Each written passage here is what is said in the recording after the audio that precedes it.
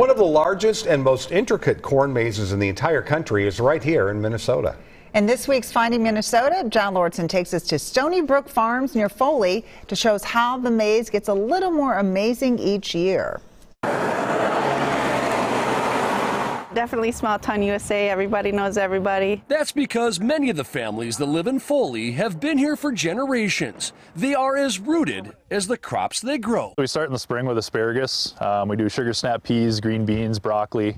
We roll into sweet corn, which is our biggest crop. Brad Shimoleski and his family run Stony Brook Farms. They grow vegetables for grocery stores, but not all of their corn ends up in a supermarket. And then you decide somewhere along the line, we should make a maze. Our first year we started, it was just basically a pumpkin with kind of a maze, in there. From a simple pumpkin in 2016 to one of the largest mazes in the world.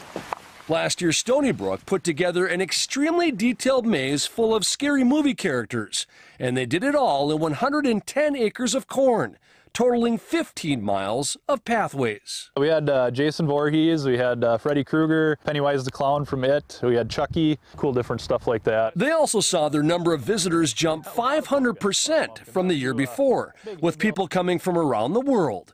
This year, there's a Jurassic Park theme. This is actually in the tractor cab with us when we're planting. After he gets an idea, Brad works with a company called Maze Play to design his autumn adventure.